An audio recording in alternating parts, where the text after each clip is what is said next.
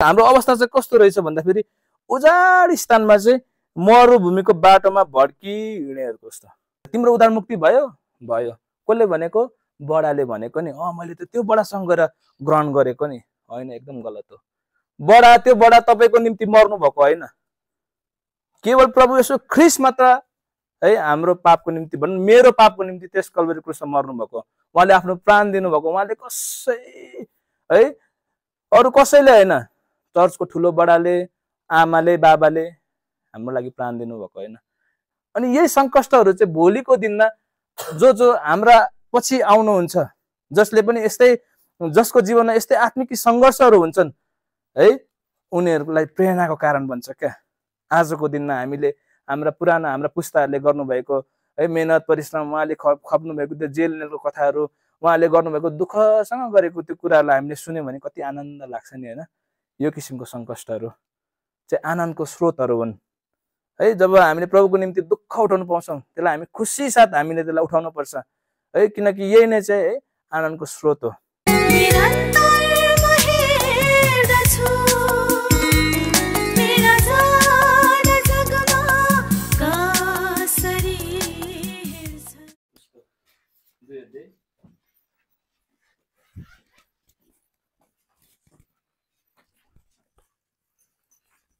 पुस्तक 2 अध्याय हामी पढ्नेछौँ, 13 पद हामी सबै मण्डली मिलेर पढ्नेछौँ।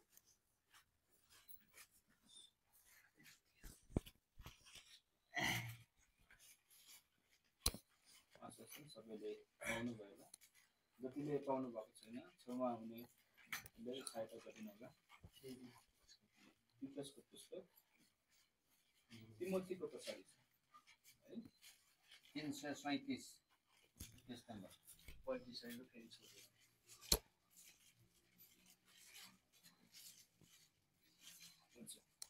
हामी पढौँ है। र त्यस धन्यको आशा अनि हाम्रा महान परमेश्वर ख्रीष्टको महिमापूर्ण आगमनबाट बढ्दै जिउनुपर्छ। सहायताको लागि हामी प्रार्थना गर्छौँ। प्रेम प्रभुजी, तपाईँलाई धन्यवाद दिन्छौँ जो अति उच्च स्थानमा विराजमान हुनुहुन्छ। स्वर्गदेशको सिंहासन पृथ्वीको सोफा। प्रभुजी धन्यवाद छ तपाईँको प्रेमलाई। पारिवारिक पाठमा जानेछौँ। आज प्रभुले अगुवाई गर्नुभयो अनुसार हामी पढ्नेछौँ भजन सङ्ग्रह 107 अध्याय।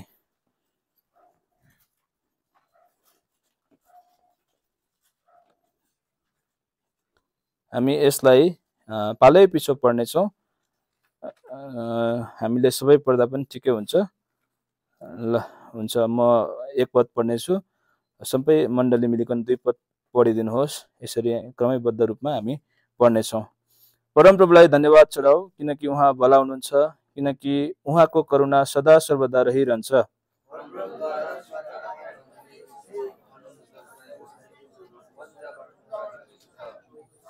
र उनीहरूलाई देश देशबाट, पूर्व पश्चिम उत्तर र दक्षिणबाट भेला गर्नुभएको छ।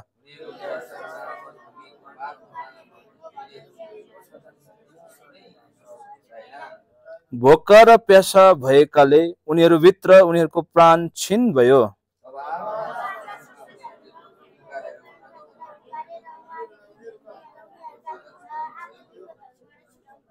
अनि उनीहरू बस्नका निम्ति कुनै सहरमा पुगुन् भने उहाँले उनीहरूलाई ठिक बाटोमा डोर्याउनु भयो।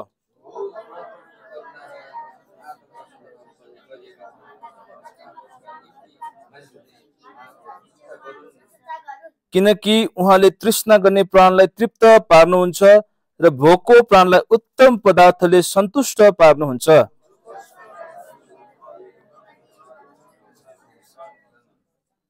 किनकि उनीहरूले परमेश्वरका वचनको विरोधमा विद्रोह गरे र परम प्रधानको सल्लाहलाई तुच्छ ठाने।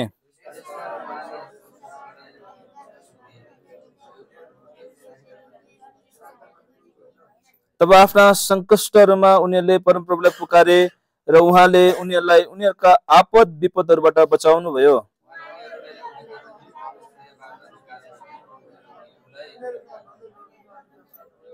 हो परमप्रभु करुणा र आदमका सन्तानहरूप्रति गरिएका उहाँका अचम्मका कामहरूका निम्ति मानिसहरूले उहाँको प्रशंसा गरून्।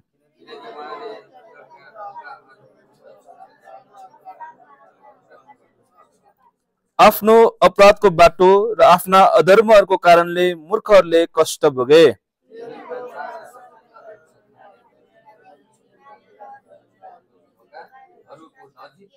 तब आफ्ना सङ्कष्टहरूमा तिनीहरू परमप्रभुलाई पुकारे र उहाँले तिनीहरूलाई तिनीहरूका आपद विपदहरूबाट बचाउनु भयो।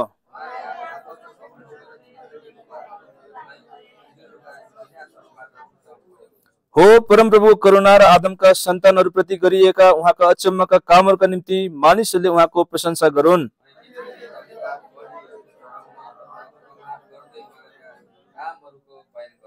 जसले जहाजहरूमा समुद्र यात्रा गर्छन्, जसले महासागरमा व्यापार गर्छन्।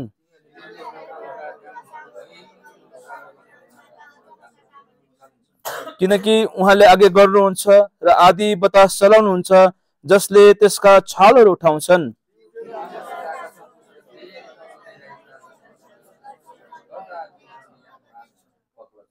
तिनीहरू फनफन घुम्छन्, मातेको मान्छे झै धर्म रिन्छन् र अक्कल गुम हुन्छन्।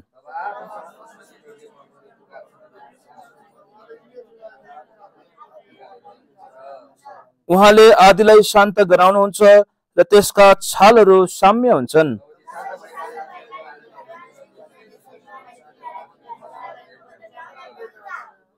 हो परमप्रभु करुणा र आदमका सन्तानहरूप्रति गरिएका उहाँका अचम्मका कामहरूको निम्ति मानिसहरूले उहाँको प्रशंसा गरून्।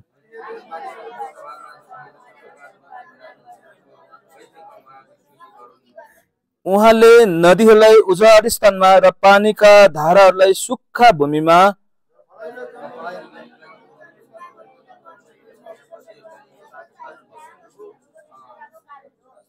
उहाँले उजाड स्थानलाई पानीको तलाउमा र सुक्खा भूमिलाई पानीका धाराहरूमा परिवर्तन गर्नुहुन्छ।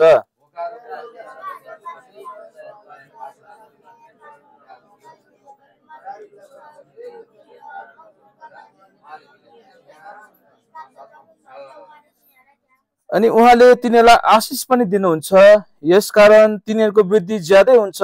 अनि उहाँले तिनीहरूलाई तिनीहरूका गाईबस्तुहरूलाई घट्न दिनुहुन्न।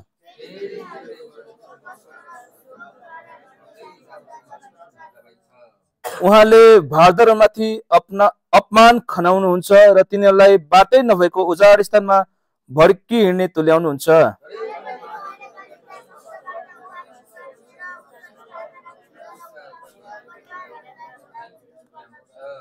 धर्मी जनहरूले यो देख्नेछन् र आनन्दित हुनेछन्, अनि सब अधर्मले चाहिँ आफ्नो मुख बन्द गर्नेछ।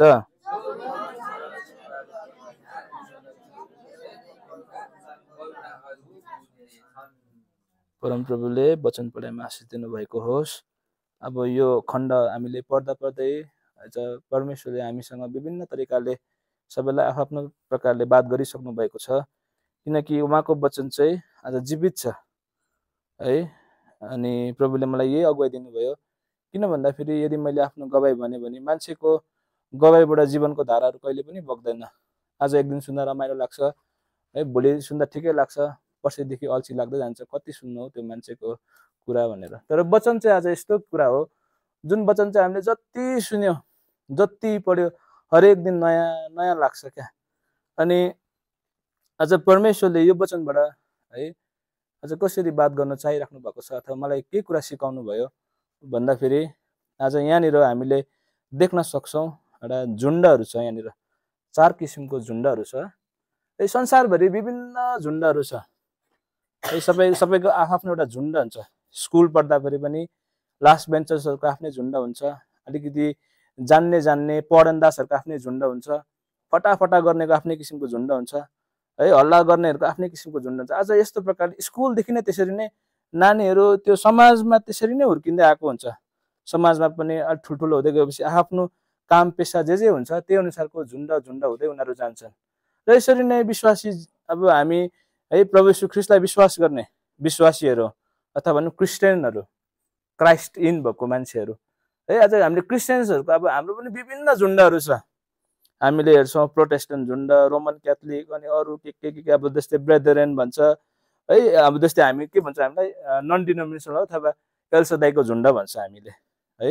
यही प्रकारले हामी हेऱ्यौँ भने क्रिस्चियनहरूको मात्र पनि 43,000वटा झुन्ड छ संसारभरि है विश्वासी विभिन्न खालको विश्वासीहरू कसैले कि आइतबार अब जस्तै मेज खानुपर्ने कसैले नखाने कसैले महिनामा एकचोटि खाने जस्तै अब हामी हप्तामा एकचोटि लिन्छौँ अझ यो प्रकारको आफ्नो बुझाइले गर्दाखेरि यसरी 43,000 के छ विश्वासीको मात्र क्रिस्चियन्सहरूको मात्र एउटा डिनोमिनेसन्सहरू छ है तर बाइबलमा हामीले यहाँ हेर्यौँ भने आजको जुन पाठ छ यहाँ हामीलाई परमेश्वरले 4 किसिमको झुण्ड देखाइराख्नु भएको छ संसारभरिका मान्छेहरू यस्तो 4 किसिमको झुण्डमा चाहिँ विभाजित गर्नुभएको छ परमेश्वरले है अनि यसलाई हामीले राम्रोसँग अध्ययन गर्यौँ भने वचन चाहिँ हामीले अति आदरसहित है यसलाई हामीले पढ्न पर्छ सधैँ पढ्न पर्छ आज हामीले सोध्छौँ बिहान बेलुका आफ्नो पाठ पढ्यौँ बिहान बेलुका प्रार्थना गर्यौँ त्यति काफी छ भने सोध्छौँ भने हामीले त्यसो भए हामीले जानेकै छैनौँ कि शत्रुको हैन उसको त्यो चालहरू उसको जति पनि अग्निबाणहरू छ त्यो कति खतरा छ भनेर हामीले जानेकै छैनौँ किनकि उता पृथ्वीको सुरुदेखि नै है मान्छेलाई झुक्काउँदै पहिलो मानिसलाईदेखि नै झुक्काउँदै आएको हो आज यति अनुभवी मान्छे शैतान छ अनि उसको त्यो चाल उसको त्यो भनौँ न जति पनि उसको योजनाहरू छ त्योबाट हामी कसरी बच्ने त है बिहान बेलुका बाइबल मात्र पढेर है त्यति काफी छैन है बाइबल पढ्नु पर्छ सबैभन्दा मुख्य कुरा त्यही नै हो है किनकि हामी तर यो बाइबल पढ्न पनि सक्दैनौँ र पढेपछि त्यसलाई मनन गर्नुपर्छ र मनन गरेर यदि हामीले है त्यसलाई भनौँ त्यो अनुसारको जीवन हामीले जिउनु पर्छ योसु 1 अध्यायमा आउनुहोस् त योसु 1 अध्यायको 8 पदमा के भन्छ है यहाँनिर भन्छ मै पढिदिन्छु व्यवस्थाको यो पुस्तक तिम्रो मुखबाट नहटोस्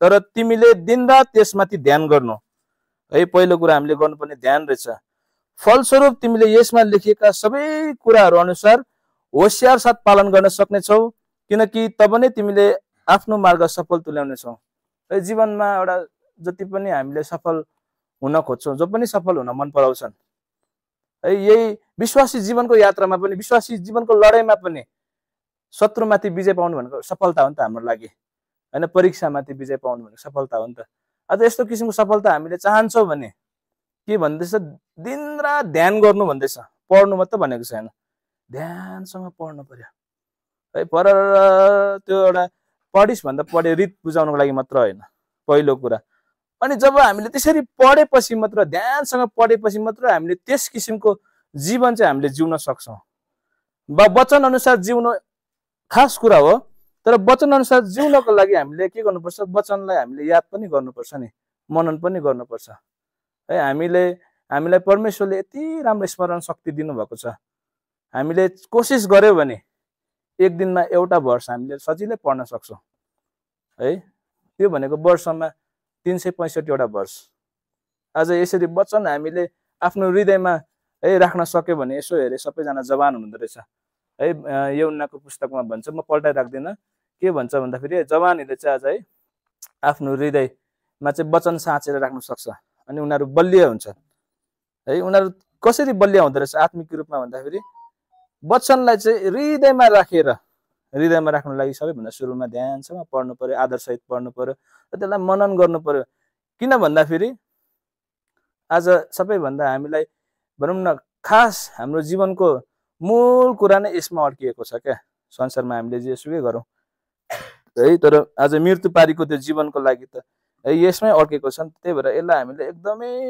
ध्यान दिनुपर्छ हैन अब त्यो कुरा आउट अफ द टपिक भयो हाम्रो पाठमा हो यहाँनिर 4 किसिमको झुण्डको कुरा गरिएको छ र पहिलो झुण्ड चाहिँ यहाँ रहेछ हामीले 1 अध्यायको 2 पदमा हामीले पढ्यो भने त्यहाँनिर थाहा पाउँछौँ है मै पढिदिन्छु परम प्रभुद्वारा छुटकारा पाएकाहरूले त्यसै भनुन् भनेर भन्दैछ अथवा उनीहरूको अवस्था हामीले त्यहाँनिर 4 पदमा पढ्यौँ भने थाहा हुन्छ कस्तो थियो रहेछ भन्दाखेरि उजाड स्थानमा मरुभूमिको बाटोमा भड्किने आज प्रभुलाई नपाएकोहरू उनीहरू रहेछ आज छुटकारा नपाएको व्यक्तिहरू रहेछन् उनीहरू चाहिँ आज कतिजना हामीहरू पनि त्यस्तै अवस्थामा थियौँ है प्रभुलाई नपाएको अथवा प्रभुको परिचयमा नआएको भनौँ न वास्तविक है त्यो मुक्ति नपाएको व्यक्तिहरू थियौँ है आज हाम्रो अवस्था चाहिँ कस्तो रहेछ भन्दाखेरि उजाड स्थानमा चाहिँ मरुभूमिको बाटोमा भड्किहिँड्नेहरूको जस्तो साँच्चै है मरुभूमि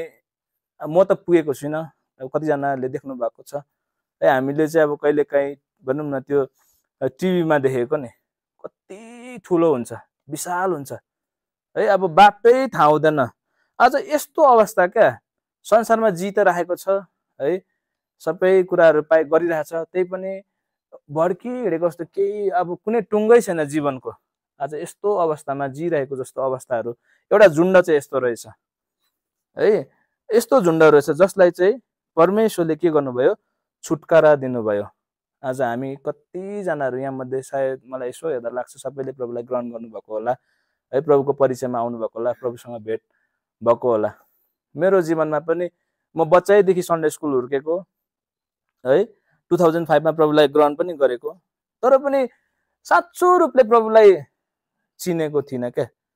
कतिपय चाहिँ हामी भुलमा हुन्छौँ, हामी आफैलाई चेक गर्नुपर्छ, जाँच गर्नुपर्छ, साँच्चै मेरो उद्धार भएको छ कि छैन। त्यो उद्धारको निश्चयता भित्र हृदयमा हुनुपर्छ है। कहिले काहीँ ग्रहण पनि गरेको छ, ब्याप्टिजम पनि गरेको छ, तर के छ प्रश्न मनमा छ, प्रभु हुनुहुन्छ कि हुनुहुन्न है। हामी चढ्ने गाडी जब हामी हिँड्छौँ है, हामी कुनै पनि ठाउँमा जानुपर्छ, हामी चढ्ने गाडी, त्यो गाडीको ड्राइभरलाई हामीले चिनेको नि हुँदैनौँ, तैपनि हामी त्यो विश्वास सहित हामी त्यो गाडीमा चढेर हिँड्छौँ क्या हैन। कुनै पनि प्लेनमा जानु पर्यो भने त्यो पाइलटलाई हामीले कहिले चिनेको नि हुँदैनौँ, तर पनि हामी विश्वास सहित त्यो प्लेनमा चढेर हिँड्छौँ। तर आज जो प्रभुलाई हामीले विश्वास गरेको छौँ, जो प्रभुले आज हामीलाई त्यो मृत्यु पारीको देशमा लानुहुन्छ है, उहाँले भन्नुभएको छ, जो प्रभुले कहिले पनि झुट बोल्नै सक्नुहुन्न, उहाँलाई अहिले हाम्रो जीवनको विषयमा हामी विश्वास गर्न सकिरहेकै छैनौँ। खासमा भन्नुपर्दाखेरि केही सानो कुरा आयो, सानो परिस्थिति आयो है, आज जो मान्छेले साँचो छुटकारा पाएको छ त्यो मान्छेले चाहिँ पक्का प्रभुमा विश्वास गर्न सक्छ है, किनकि उसले विश्वास गरेको नि त। सबैभन्दा पहिलो कुरा है, अनुग्रहद्वारा विश्वासद्वारा के पाएको, हामीले मुक्ति पाएको हो नि त। मुक्तिको निम्ति पहिलो जडै यही हो, त्यही भएर हामीलाई विश्वासी भन्छ नि त हैन। हामीलाई यदि हामीले विश्वास गर्न सक्दैनौँ भने हामीले प्रभुलाई चिनेकै छैनौँ। प्रभुले पक्का गर्न सक्नुहुन्छ यो कुरा भनेर यदि हामीले त्यो कुरा विश्वास गर्न सक्दैनौँ भने हैन, मुक्ति हामीले पाएको छैनौँ। सो यो पहिला आफैलाई, यो कसैले हामीलाई भन्ने होइन यो कुराहरू। ए बडाले भनेर तिम्रो उद्धार मुक्ति भयो, कसले भनेको, बडाले भनेको नि, मैले त त्यो बडासँग गएर ग्रहण गरेको नि, होइन, एकदम गलत हो। त्यो बडा तपाईँको निम्ति मर्नु भएको होइन, केवल प्रभु यसो ख्रिस्ट मात्र है हाम्रो पापको निम्ति भन्नु, मेरो पापको निम्ति त्यस कल्वरी क्रुसमा मर्नु भएको, उहाँले आफ्नो प्राण दिनुभएको। उहाँले कसै है, अरू कसैले होइन, चर्चको ठुलो बडाले, आमाले, बाबाले हाम्रो लागि प्राण दिनुभएको होइन।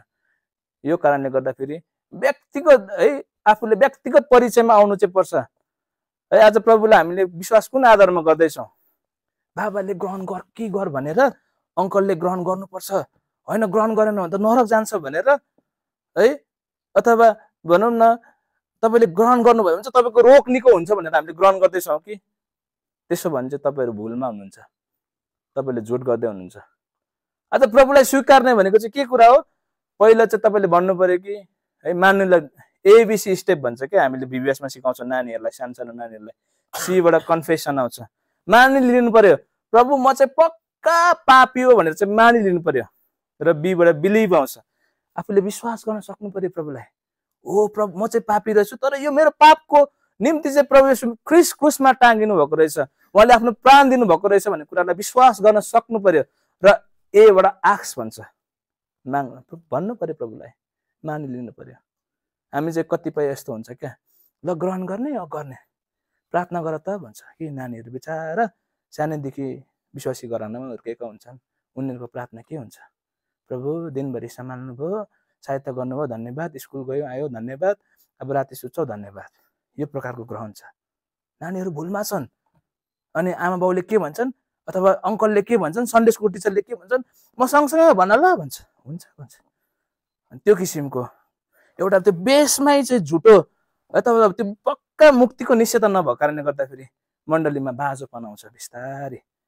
उसलाई मुक्तिको निश्चयतै छैन, सेवाकाई गइरहेछ सधैँ बच्चैदेखि रीतिथिति अनुसार है, हरेक दिन सेवा जान्छ, ब्याप्टिजम पनि गरेकै हो, तर पनि बाजोपन आइरहेछ। किन भन्दाखेरि मुक्तिको निश्चयता पक्का छैन। आज यदि हामी त्यो ख्रिस्टसँग हामी टाँसिबस्छौँ भने त त्यो ख्रिस्ट है के भन्नुहुन्छ है उहाँ चाहिँ दागको बोट हुनुहुन्छ नि हामीहरू आएका उहाँमा हामी टाँसी बस्यो भने हामी के हो धेरै फल फलाउन सक्छौँ। आज त्यो फल देखिन पर्यो नि हाम्रो जीवनबाट है। मुक्तिको प्रमाण चाहिँ यो हो, हाम्रो जीवनबाट चाहिँ है त्यो ख्रीष्टसँग टाँसिँदाको फल देखिन पर्यो। हामीले राम्रो राम्रो काम गरेर है के भन्छ भलाइ आत्मा स्वयं प्रेम नम्रताहरू हामीले बाइबल खोलिराख्दैनौँ हैन। यहाँ वचनमा भनेको छ नि, हुन्छ हामी खोलौँ है यो पुस्तकलाई, गलातीको पुस्तकमा आउनुहोस् त।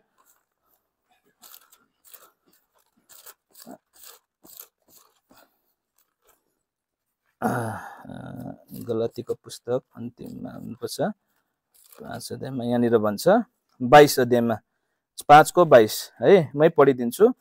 तर आत्माको फल हो प्रेम, आनन्द, मेलमिलाप, सहनशीलता, कृपा, भलाइ, विश्वास, नम्रता, स्वयं। यस्ता कुराको विरोधमा कुनै व्यवस्था छैन भनेर भन्दैछ। अझ यो किसिमको फल चाहिँ हाम्रो जीवनमा फल्नुपर्छ। यदि हामीले पक्का मुक्ति पाएको छ भने हामीले यो कुरा गरेर चाहिँ भनौँ न मुक्ति पाउने होइन क्या। मुक्ति पाएको छ भने चाहिँ यो कुरा आफै बाई प्रोडक्ट हो क्या यो चाहिँ। किन भन्दाखेरि है स्याउको रुखबाट के फल्छ? स्याउ फलिहाल्छ, सुन्तला फलिहाल्छ। फल बजारमा पाएको स्याउ पाएको कारणले बजारमा हामीले देख्यौँ यो चाहिँ स्याउ रहेछ भनेर स्याउलाई लगेर हामीले त्यो रुखमा लगेर टाँस्ने होइन नि त होइन। स्याउको रुखमा चाहिँ के फल्छ? आफै स्याउ फलिहाल्छ। जुन रुख छ त्यो रुखबाट आफै त्यो किसिमको फल फलिहाल्छ। त्यही भएर हामी यदि ख्रीष्टसँग टाँस्यो भने होइन, जब हामीले प्रभुलाई विश्वास गर्छौँ है उहाँसँग टाँसिन्छौँ यो किसिमको फल फलिहाल्छ। आज मुक्तिको प्रमाण यसरी दिन्छ। यो किसिमको एउटा झुण्ड रहेछ है जसलाई चाहिँ परमेश्वरले छुटकारा दिनुभयो। अब यो झुण्डभित्र आइसकेपछि अब अर्को झुण्ड छ यहाँनिर, 3टा झुण्ड अझै मुनि। एउटा झुण्ड हामीले हेऱ्यौँ है, अनि अलिकति मुनि आयौँ भने एउटा झुण्ड रहेछ, त्यसलाई चाहिँ हामीले हेर्छौँ। दोस्रो झुण्डलाई चाहिँ है 107 अध्यायको 11 पदमा, किनकि उनीहरूले परमेश्वरका वचनहरूको विरोधमा विद्रोह गरे र परम प्रधानको सल्लाहलाई तुच्छ ठाने भनेर भन्दैछ। अब मुक्ति त पाइसकेको है, प्रभुलाई चिनिसकेको अघिको त्यो झुण्ड एउटा झुण्ड थियो, त्यो झुण्डबाट हामी सबैजना अलग भएर जतिले प्रभुलाई ग्रहण गर्नुभएको छ है, प्रभुलाई यसरी कन विश्वास गर्नुभएको छ, आफ्नो मुक्तिदाता भनिकन ग्रहण गर्नुभएको छ, उहाँहरू अलग भएर यो झुण्डमा आउनु भएको छ। अब यो तेस्रो झुण्डमा पर्छ हामी चाहिँ। अब यहाँदेखि चाहिँ आज हामीले गर्नुपर्ने आफूलाई जाँच गर्नुपर्छ। ग्रहण गरिसकेकाले जतिले गर्नुभएको छैन समय हुँदाखेरि है गर्नुहोस् है। किन भन्दा अघि हामीले सुरुमा पढ्यौँ प्रभुको आगमन चाहिँ है आज नजिकै छ भन्ने किसिमले हामीले हाम्रो जीवनलाई चाहिँ त्यसरी जिउनुपर्छ भनेर भन्छ। मैले भनेको होइन, वचनले त्यसो भन्छ है। वचन चाहिँ को हुनुहुन्छ? उहाँ आफै हुनुहुन्छ है। परमेश्वरले कहिले झुट बोल्नुहुन्न। अनि यहाँनिर यो 3टा झुण्ड छ आज अब हामीले हेर्न बाँकी। यो 3टा झुण्डमा चाहिँ हामी कुन झुण्डमा छौँ हामीले आफूलाई जाँच गर्नुपर्छ अब है।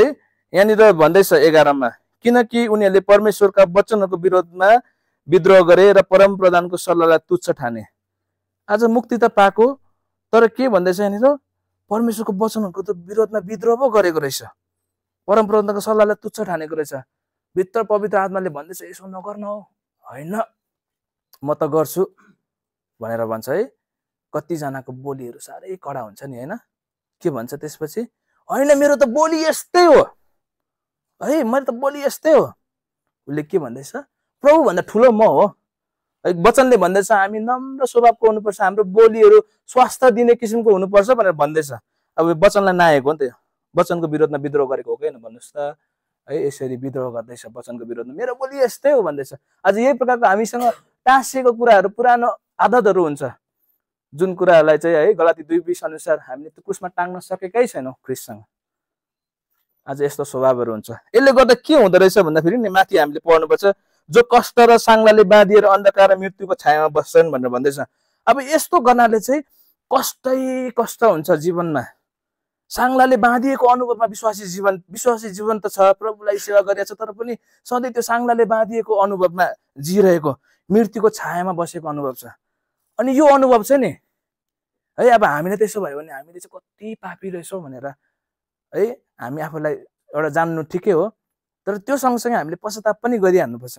किन भन्दाखेरि परमेश्वरको हृदय अनुसारको मान्छे दाउद है, हामी सबैलाई थाहा छ, आज उहाँले पनि यो अनुभव गर्नुभएको रहेछ क्या। आउनुहोस् त भजन सङ्ग्रह 23 अध्यायमा यहाँनिर यो कुरा गर्छ, जसले चाहिँ है आज यसरी यो वचनको बाइबलको धेरैवटा पुस्तकहरू लेख्नु भएको छ। आज यति महान व्यक्तिले पनि यो अनुभव गर्नुभएको रहेछ। भजनसंग्रह 23 को 4 पद हामी पढौँ ल, सबैजनाले पढौँ मण्डली मिलेर। चाहे मृत्युको घोर अन्धकारमय छायाको घटीबाट भएर हिँड्नु परे तापनि म कुनै खराबीदेखि डराउने छैन, किनकि तपाईँ मेरो साथमा हुनुहुन्छ। तपाईँको लाठो र तपाईँको लौरो अतिनैले मलाई सान्त्वना दिन्छन्।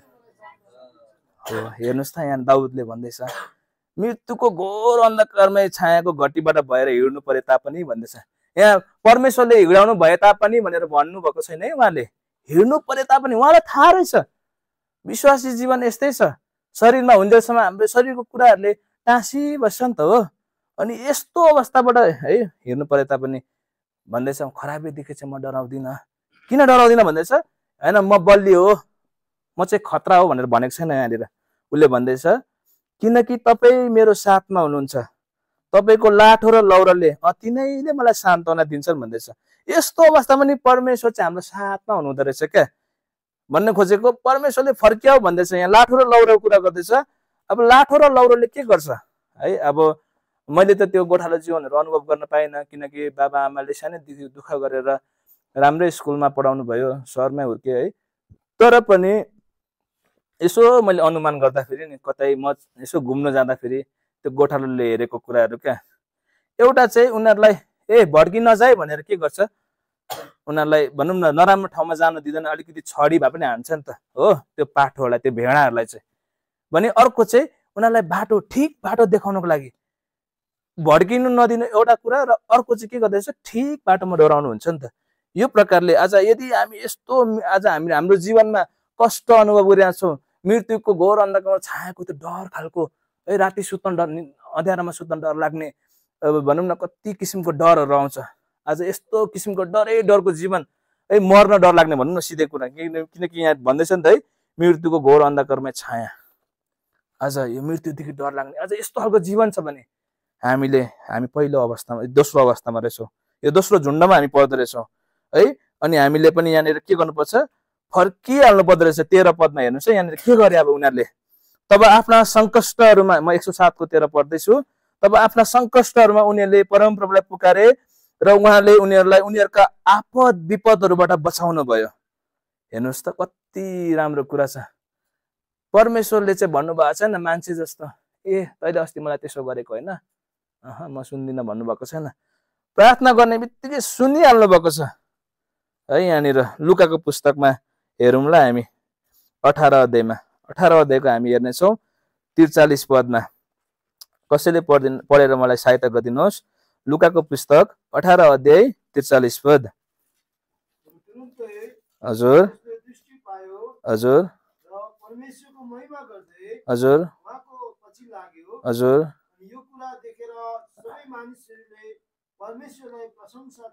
हेर्नुहोस् त तुरुन्तै त्यसले दृष्टि पायो भन्दैछ। भन्ने बित्तिकै माग्ने बित्तिकै यो किसिमको आज हाम्रो परमेश्वर हुनुहुन्छ है। तपाईँहरूलाई केही कुरा अवस्था त्यस्तो लाग्छ, कहिले कहिले गिल्ट हुन्छ क्या मनमा। तर हाम्रो भनौँ न एउटा नराम्रो स्वभाव चाहिँ के हुन्छ भने नि, हामी प्रभुलाई पाप क्षमै माग्दैनौँ। नराम्रो चाहिँ लाग्छ, मैले गल्ती गरेँ लाग्छ कि, तर होस् भरे माग्छु हो प्रभुलाई पाप क्षमा भनेर भन्छ। तर के थाहा त्यही बिचको घडीमा चाहिँ प्रभु आउनुभयो भने के हुन्छ नि हाम्रो अवस्था है। विश्वासी जीवनमा पाप नगरिकन है बस्नु धेरै गाह्रो छ।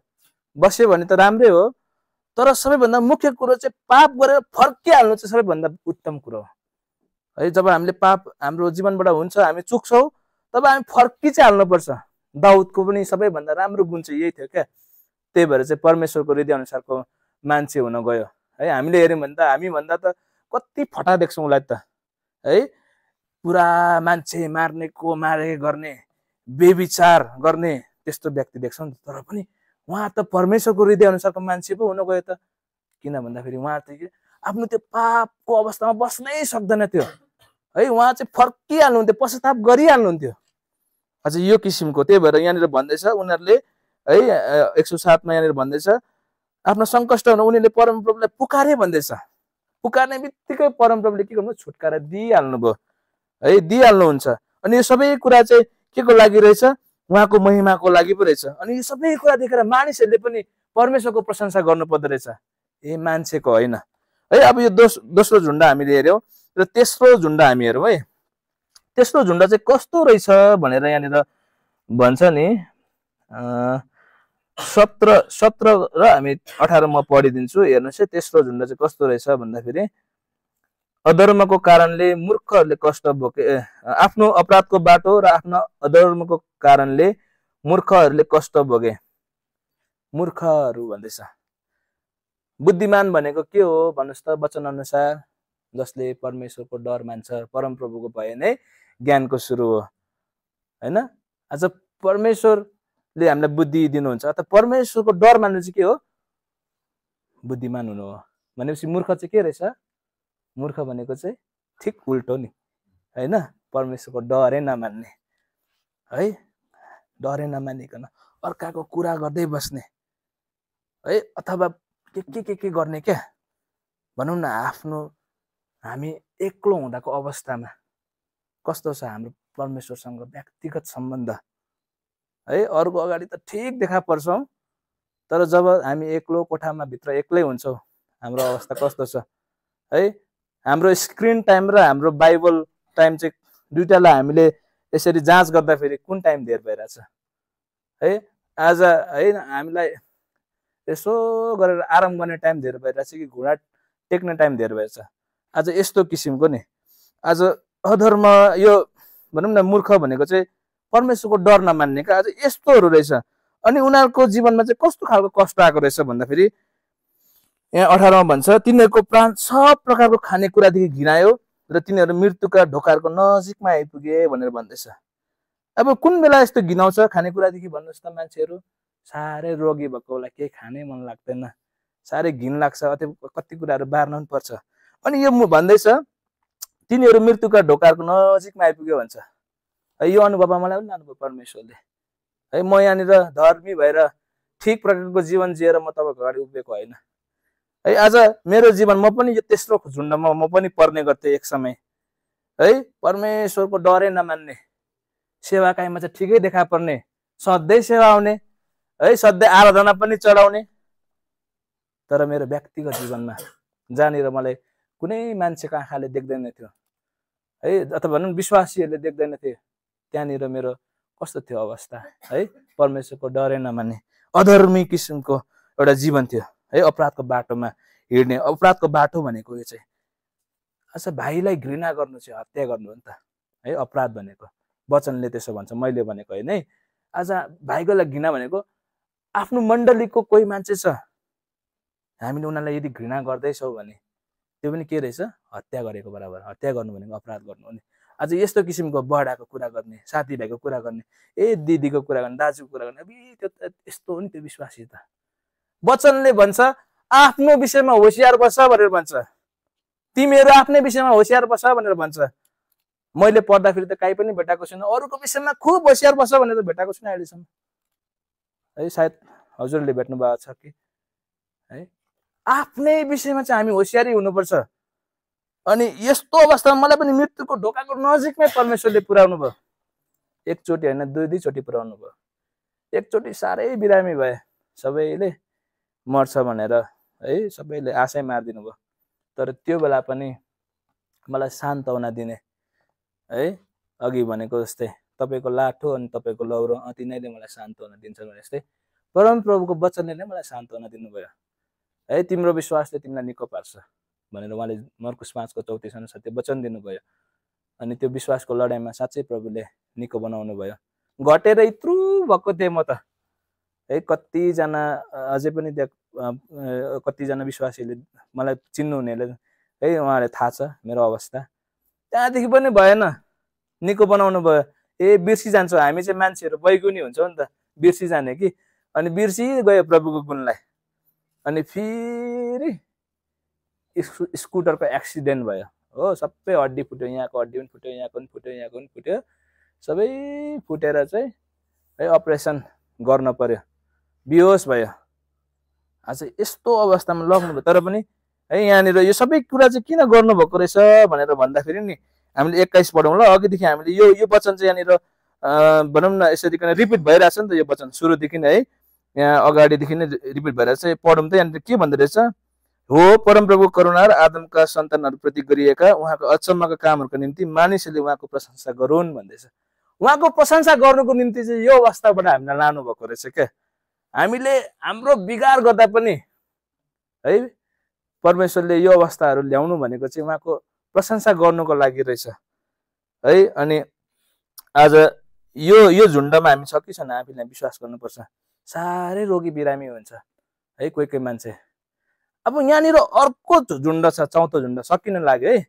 चौथो झुन्डमा हामी आइपुग्यो, 4टा झुन्ड मात्र छ यहाँनिर है वचनले देखाएको।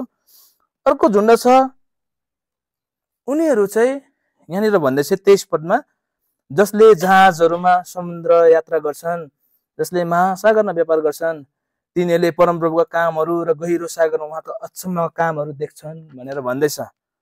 अब जहाज केलाई देखाउँछ? एउटा मण्डली भित्र देखाउँछ। मण्डली है त्यो भित्र बसेर भनौँ न उनीहरू चाहिँ परमेश्वरको दृष्टिमा ठिक प्रकारको जीवन जिरहेछन् है। उनीहरू चाहिँ के गरेछ? परमेश्वरको दृष्टिमा एकदमै ठिक प्रकारको जीवन जिरहेछन्। किन भन्दा कसरी हामीलाई थाहा हुन्छ भने उनीहरूले चाहिँ परमप्रभुको कामहरू हैन गहिरो सागरमा उहाँको अचम्मको कामहरू देखेका रहेछन्। त्यो कुरालाई है वचनमा नयाँ नियममा हेर्यो भने कसले देख्न पायो? प्रभुको चेलाहरूले देख्न पायो नि हैन।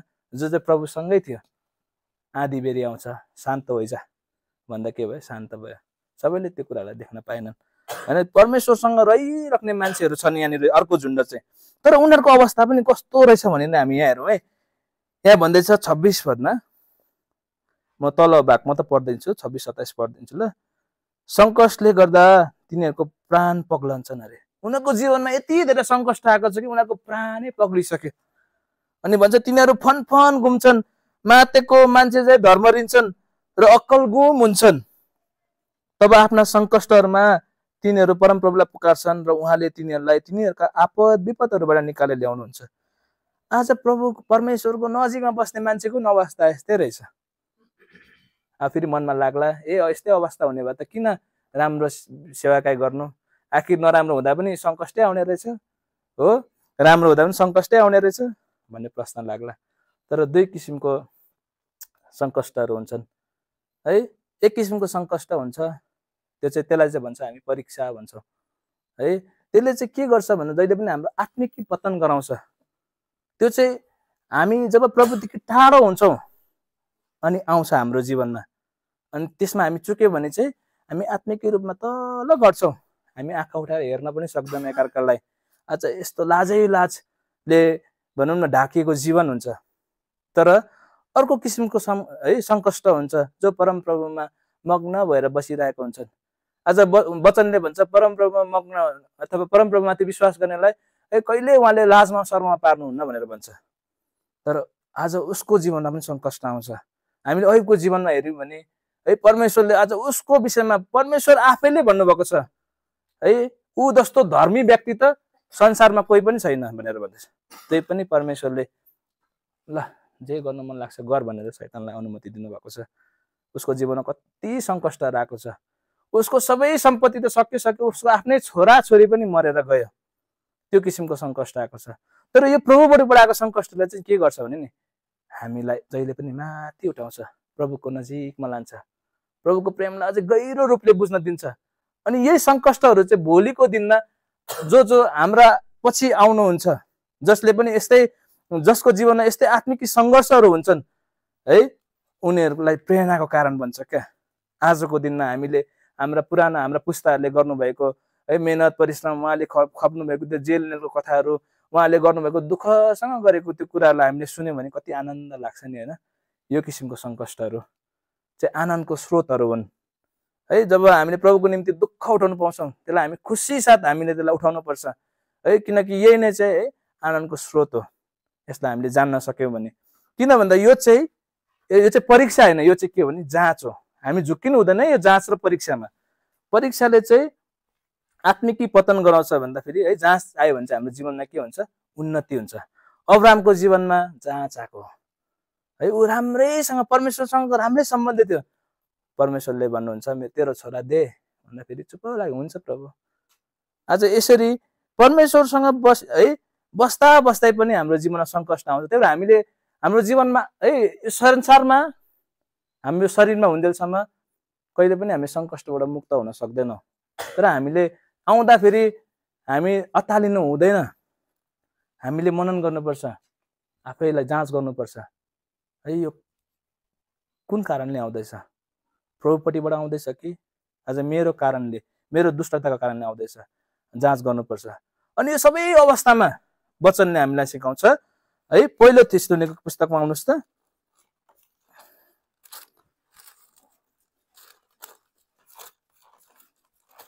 पहिलो थिस्सलुनीको पुस्तक यहाँनिर भन्नुहुन्छ 5:18 सबैजनाले पढौँ मण्डली मिलेर यसलाई हामी। पहिलो थिस्सलुनीको पुस्तक 5:18 हरेक कुरामा धन्यवाद चढाऊ, किनकि प्रभु येशूमा तिमीहरूका निम्ति परमेश्वरको यही इच्छा छ। परमेश्वरको इच्छा त यही पो रहेछ। यस्तो सबै अवस्थामा पनि प्रभुजी सङ्कष्ट आयो, ठिकै छ, धन्यवाद प्रभु है। हामी चाहिँ नि असल कुराको लागि त छिट्टै धन्यवाद दिन्छौँ, तर हामीले परिरहेको दुःखको निम्ति पनि त्यहीनिर घुँडा टेकेर के हामीले दिन सक्छौँ है। अस्ति म बेलोरमा थिएँ, आजभन्दा जस्तै 15-20 दिन अगाडि प्रार्थना गरेर सुतेको, तर बिहान उठ्दाखेरि हाम्रो फ्लाइट छुट्यो है। भनौँ न नेपाली 30-40 हजार जस्तो घाटा लाग्यो। हामी 3 जना गएको थियौँ। र त्यो अवस्थामा पनि सबैजना निराश भयो। अनि आउनुहोस् हामी प्रभुलाई धन्यवाद दिउँ भनेर फेरि हामीले प्रभुलाई के गर्नु, धन्यवाद दिउँ। फेरि मैले यहाँनिर म चाहिँ यस्तो खतरा भनेर भन्नु खोजेको होइन, हामीले दिन सक्नुपर्छ यो अवस्थाहरूमा है। आफूले जाँच गरेको अनि प्रभुपट्टिबाट हो भने नि है, किनकि अयुबको जीवनले पनि त्यसै सिकाउँछ नि त हामीलाई। जब हामीले यसरी दिन सक्छौँ नि है, त्यो चाहिँ उत्तम कुरा हो कि परमेश्वरको इच्छा चाहिँ यही अरे। हामीले गर्नुपर्ने त यही जीवनकालमा जति है बाँचिनेसम्म हामीले गर्नुपर्ने त यही नै हो, परमेश्वरको इच्छा पुरा गर्नुपर्ने हो है। त्यही भएर हामीले गनगन नगरिकन जस्तो पनि परिस्थिति आउँछ सबै कुरामा धन्यवादी हुनुपर्छ। अनि सबै कुरामा अब हामी 2टा पद जस्तो हेर्नेछौँ, 3टा पद हेर्नेछौँ अनि आजको सेवालाई हामी यहीँ राख्नेछौँ। पहिला हामी हेर्नेछौँ पहिलो कोरिन्थी 11 अध्याय। पहिलो कोरिन्थी 11 अध्याय हामी पढ्नेछौँ 28 पद।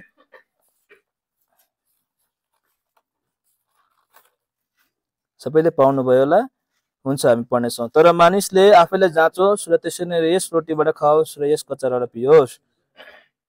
जाँच, मानिसले कसलाई जाँचोस् भन्दैछ यहाँनिर? आफैलाई जाँच्नुपर्छ हामीले। कसले? हामी आफैले है। के को आधारमा? यो वचनको आधारमा हामीले जाँच्नुपर्छ। कसैको मान्छेको होइन, उसको वचनमा होइन, मान्छेको मूल्याङ्कनमा होइन, तर यो वचन अनुसार हामीले आफैलाई जाँच्नुपर्छ है। फेरि आउनुहोस् त दोस्रो कोरिन्थी 13 अध्यायको 5 पद है। 13 अध्यायको 5 पद, दोस्रो कोरिन्थी 13 अध्यायको 5 पद। आशा छ सबैले पाउनु भयो होला। यसलाई पनि हामी सबै मण्डली मिलिकन पढ्नेछौँ।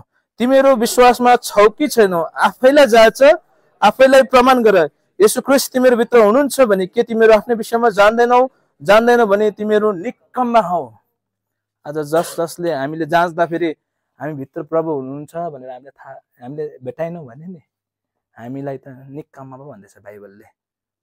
प्रभु चाहिँ यहाँ हुनुहुन्छ भनेर थाहा गर्ने मान्छेले त प्रभुको विरोधमा पाप गर्नदेखि डराउँछ, अथवा गरिहाल्यो भने, चुक्यो भने क्षमा मागिहाल्छ। त्यहीँनिर कोही भाइलाई चोट पुऱ्यायो, अहिले गएर क्षमा मागिहाल्छ है। आफू झुकिहाल्छ, त्यो नम्रतामा आइहाल्छ, उसलाई भनिराख्नै पर्दैन है। यही भएर यो अनुसार हामीले जाँचौँ आफूलाई, अघिको वचन अनुसार है। कुन झुन्डमा हामी पर्दैछौँ? त्यो झुन्डमा है, पहिलो झुन्डमा छौँ कि दोस्रो झुन्डमा छौँ, तेस्रो झुन्डमा छौँ है। आज पहिलो झुन्डमा छौँ भने आज हामीले प्रभुलाई ग्रहण गरिहाल्नुपर्छ समय हुँदाखेरि नै, किनकि उहाँको आगमन नजिकै छ। दोस्रो र तेस्रो झुन्डमा छौँ भने पनि हामीले पश्चाताप गरिकन हामी फर्किहाल्नुपर्छ। र यदि हामी चौथो झुन्डमा छौँ भने पनि है हामीले प्रभुलाई धन्यवाद दिनुपर्छ सबै कुरामा। र धन्यवाद दिँदै यसरी हामीले आफूलाई जाँच्दै है, हामी फेरि तीतसको पुस्तक है अघि हेरेकै खण्डलाई हेर्छौँ, 2 अध्यायको 13 पद पढ्दै होइन, यसरी उहाँको आगमनको बाटो हेर्दै हामीले जिउनुपर्छ है। सबैजना पढ्नेछौँ फेरि यसलाई पनि। र त्यस धन्य आशाको र हाम्रा महान परमेश्वर र मुक्तिदाता येशू ख्रीष्टको महिमापूर्ण आगमनको बाटो हेर्दै जिउनुपर्छ। अझ यस प्रकारले हामी सबैलाई जिउनको लागि प्रभुले हामीलाई सहायता गर्नुभएको होस् है। हामी आफूलाई जाँचौँ, हामी यो त्यो मण्डलीको, हामी यो मण्डलीको, हामी यो झुण्डको, आज यस्तो प्रकारले होइन, तर यो वचन अनुसार हामीले आफूलाई जाँच्दै यस किसिमको यो झुण्डको कुन झुण्डमा हामी पर्छ त्यो अनुसारको हामीले यसरी आफूलाई जाँच्दै है हामीले किन गर्नु पर्दो रहेछ यस्तो भन्दाखेरि यहाँ वचनले सिकाउँछ हामीले जीवन कसरी जिउनु पर्छ भनेर हामीले सिकाउँदैछ यहाँनिर है। आशाको त्यो धन्यको आशा भन्दैछ, महान परमेश्वर र मुक्तिदाता ख्रीष्टको महिमापूर्ण आगमनको बाटो हेर्दै हामीले जिउनु पर्छ। अझ यस प्रकारको जीवन हामीले जिउन लागि है प्रभुले हामीलाई भन्दै हुनुहुन्छ। हामी धेरैचोटि हामी के गर्छौँ भन्दाखेरि नि हामीले प्रभुको लागि के गर्यो भनेर चाहिँ एकदमै बढी सोच्छौँ क्या। प्रभुको लागि मैले यस्तो दुःख उठाएको, आमा हो नि त्यो सेवाको लागि त मैले यति हो बिहानदेखि बेलुकासम्म भाँडा मोलेको, आमा प्रभुको लागि त यहाँदेखि त्यहाँसम्म प्रचार गर्न गएको, हामी त कति ठाउँ भिजिटिङ गएको भनेर यो प्रकारको हाम्रो है विचारहरू हुन्छ। तर वचनले हामीलाई सिकाउँछ है हाम्रो त्यो विचार चाहिँ त्यहाँनिर हामीले प्रभुको लागि के गर्यो भन्ने कुरामा होइन, तर प्रभुले मेरो लागि चाहिँ के गर्नु भयो। जब हामी त्यो विचारलाई हामीले यसरी सिफ्ट गर्छौँ नि, त्यो विचार जुन विचार मैले प्रभुको लागि के गरेँ भन्नेदेखि प्रभुले मेरो लागि के गर्नुभयो भन्ने जुन विचार हामी यसरी सिफ्ट गर्ने बित्तिकै सबै कुरा मिलेर गइहाल्छ है। मैले गरेको त के पनि होइन रहेछ प्रभुको लागि है भनेर। किन भन्दाखेरि परमेश्वरले संसारलाई यस्तो प्रेम गर्नुभयो कि उहाँले आफ्नो एकमात्र जन्मेको पुत्रलाई संसारमा दिनुभयो, जस कसैले उहाँमाथि विश्वास गर्छ है उनीहरू नष्ट नहोस् तर उनीहरूले के पाओस्, अनन्त जीवन पाओस् भन्दैछ। उहाँले आफ्नो प्रेम चाहिँ यसैमा प्रमाण गर्नुभयो। अझ यस्तो प्रेम कसले गर्न सक्छ है। चुपचाप सहिकन मानिस रूपमा आइकन सबै कुरा सहनु भयो उहाँले, कहिले कम्प्लेन पनि गर्नु भएन, गनगन पनि गर्नु भएन। एउटा कस्तो राम्रो वचन छ कि यहाँनिर भन्नुहुन्छ पहिलो पत्रुसको पुस्तकमा, आउनुहोस् ल, पहिलो पत्रुसको पुस्तक मैले सकिहालेँ अब 2 अध्यायको 23 पदमा त पढौँ ल, रिफरेन्सको लागि मात्र यो चाहिँ। पहिलो पत्रुसको पुस्तक 2 अध्यायको 23 पद ल म पढिदिन्छु, हजुरहरूले आफ्नो वचनमा बाइबलमा हेर्नुहोस् होला। उहाँले गाली खाएर सट्टामा गाली दिनु भएन, उहाँले दुःख भोग्नु हुँदा धम्क्याउनु भएन, तर आफैलाई धर्ममय न्याय गर्नुहुनेको हातमा सुम्पिनु भयो। आज यस किसिमको कष्टबाट भएर जानुभयो उहाँ, कति गाली खानुभयो, कति पिटाइ खानुभयो, तर के भन्दैछ सट्टामा उहाँले कहिले पनि गाली दिनु भएन अरे है। दुःख बोक्दा पनि कहिले धम्क्याउनु भएन अरे। हाम्रो चाहिँ पक्लास इच्छिङमा पक्न मेरो पनि दिन आउँछ नि। आज यो किसिमको हुन्छ क्या, जब चाहिँ हामीले प्रभुको निम्ति के गर्यो भनेर सोच्न थाल्छौँ नि यो किसिमको हुन्छ। तर प्रभुले मेरो लागि के गर्नुभयो भनेर जब हामीले व्यक्तिगत यो कुरालाई सोच्दै यसरी है यो जीवन यसरी है यो यसरी आफूलाई जाँच्दै प्रभुको बाटो हेर्दै है सधैँभरि त्यो तयारी अवस्थामा रहेको जीवन जिएको प्रभुले के गर्नुहुन्छ चाहनुहुन्छ।